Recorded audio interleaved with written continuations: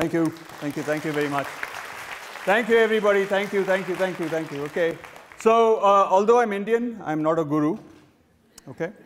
But I'd like to think of myself as a messenger, not a messenger of God, but a messenger of scientists. I'm a scientist myself, and there's a lot of work going on in the field of happiness, and I want to give you the summary of that field. We only have one day together. It's a big topic. I'll do my best to give you the main themes of the topic. Okay, I'm going to show you some data now. There is a stream of research called functionality of happiness, and what that stream of research finds is that we are most productive when we are happy. There are three big reasons for this. One reason is that happier people are healthier. Happier people live longer. Okay, that's the first figure that is on the screen. Happier people are also more collegial. Happier people get along better with other people. Okay, those who raise their hands for this question, you feel that you're more productive when you're unhappy. I want to ask you a question. Who would you rather be a partner with in a team? Somebody who's unhappy or somebody who's happy? Huh? Happy? Right? So you think that it's better to get along with people who are happy.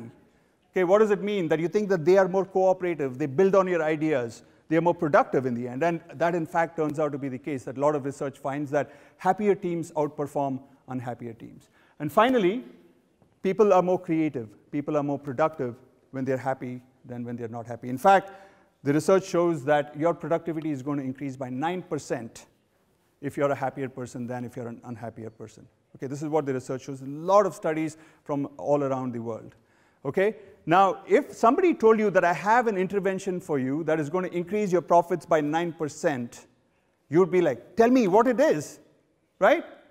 It turns out that being a happier person is that intervention. It can actually increase your profits by 9%. Why is it? Because happier employees are more satisfied, happier employees are more engaged, happier employees have higher morale.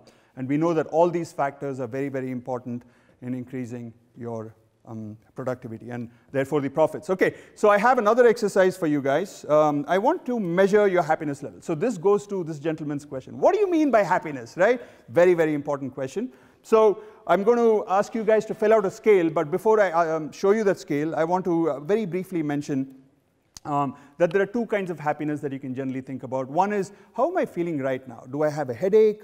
Do I feel well fed? Is this temperature comfortable? Is the person sitting next to me a little bit smelly or not, etc. Okay, so that is one. The second kind of happiness is called reflective happiness. So overall, if I think about my whole life, if I think about my relationships, if I think about my bank balance, if I think about my future prospects in my job, is everything looking good? Or are there some problems? Okay, so this happiness I'm going to measure now is called reflective happiness, and I'm going to show you the scale. This is from a professor called Ed Diener. This scale has been cited over 10,000 times. Okay, 10,000 times. That's a huge number in research. Okay, so you can pull out your workbook and you'll see that there's the happiness scale. I'm going to give you just 2 minutes. I'm going to time you to fill out this happiness scale. Please fill it out authentically. Please fill it out honestly. It's very, very important to get a very good idea of your true happiness levels. Don't worry about person sitting next to you, what they may think, etc. We are all a big family, okay? Oops, sorry. This is a productivity scale, sorry.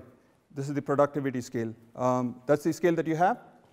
Well, I'm working for myself, so I can't answer any of these questions. Sorry? I'm working for myself. Oh, you're working for yourself, okay. Okay, that's fine. If you're working for yourself, that's fine. So the first scale is the productivity scale. Please fill that out. We'll get to the happiness scale in just a little bit. So what you do after you fill out all 5 items is you add up the total score. The maximum score is 35. The minimum score is 5. Okay, 2 minutes are up. How many of you people need more time? Okay, everybody's filled it out. Wonderful. So let me share with you some results. This is from Gallup's 142 country study. It shows that only 13% of the employees are categorized as engaged. Okay, and you can think of engaged for this scale as a score above 25. Okay, so these are people who are really engaged. And in comparison, 24%, almost double, are disengaged.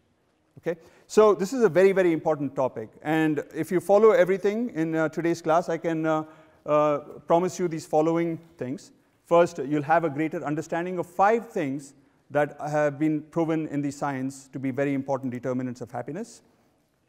And you'll get a snapshot of your current levels of unhappiness and why you might be as happy or as unhappy as you are. And third, very, very important, a scientifically validated plan for improving your happiness levels. And finally, because happier people are more productive, you will also be more productive in the future.